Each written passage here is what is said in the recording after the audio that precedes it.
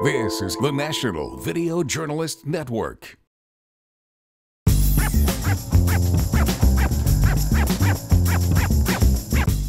Welcome to MyLITV. From Manhasset to Montauk, we've traveled our communities to bring you the following events. I'm your host, Waldo Cabrera. MyLITV starts now.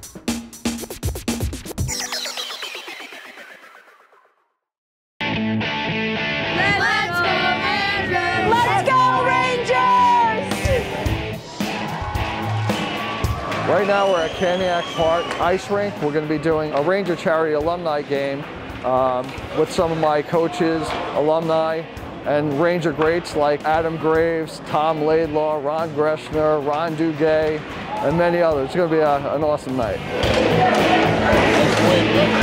This is the first event of 7 that the Rangers will be doing, the Ranger Assist Program, along with Chase.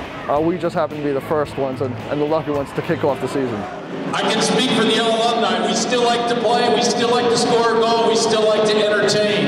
And at the end of the day, if we can team up with Chase and raise some money for a good cause, wow, what a great night. Unfortunately, it is expensive, and we want to make it affordable for everybody. So the Arrows are a not-for-profit ice hockey association, and what we do is really rely heavily on fundraising activities to help keep costs down or actually give grants out to families that can't afford this game.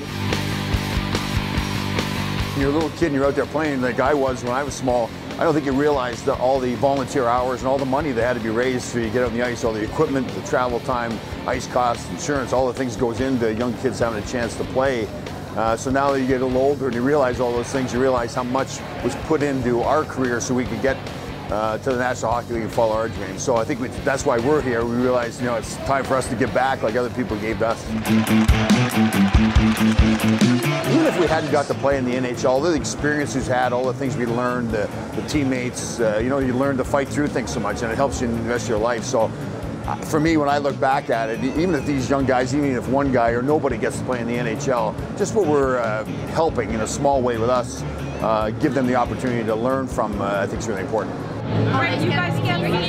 Okay, so I have to get. It is a very expensive sport, but events like this allow us to raise funds so the organization can offer scholarship for those families that are not able to, pay the full fee of tuition. It exposes the game of hockey to people that probably thought the game was not reachable. Our son had a dream to play hockey, and we told him absolutely not, because all we thought was that it was an expensive sport. Very. But because of the Arrows, we were able to let our kids skate.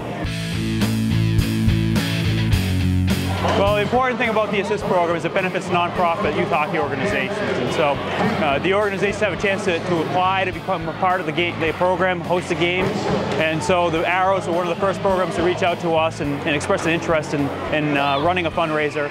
And that's why we started the program here. We knew they had an incredible organization with a lot of community support.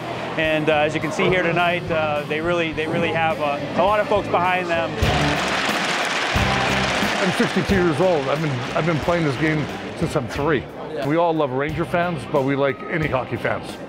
Seeing the kids' faces, hanging out with them, talking to them, taking pictures, signing autographs for them. Anything I know our alumni for sure can do, we're more than happy to help. They're rock stars, and the fact that they do this is phenomenal. And it teaches our children how to stay humble when they are superstars.